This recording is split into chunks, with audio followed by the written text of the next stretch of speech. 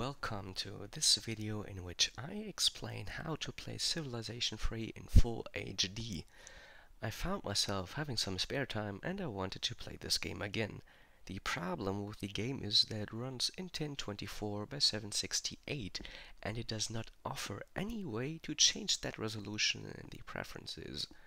This was made to prevent the game from freezing on slow computers. Due to its age, it cannot make use of new technology such as multi-core computing and new processor features. The power this game requires comes from the CPU clock speed only. Therefore, you will need a CPU with a high clock speed of at least 3 GHz to make this run properly. However, it doesn't matter whether this is a Pentium 4 or the latest Core i7. This also works on CPUs with a lower clock speed. The game might freeze during enemy turns, though it does not crash, so you could play the game normally. But let's get started.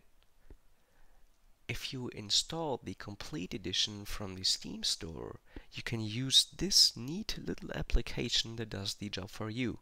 Link in the description below. Run it, press Y and enter, it installs and you are done. If you don't have the Steam version, you need to patch the game manually. Navigate to your Civilization 3 directory.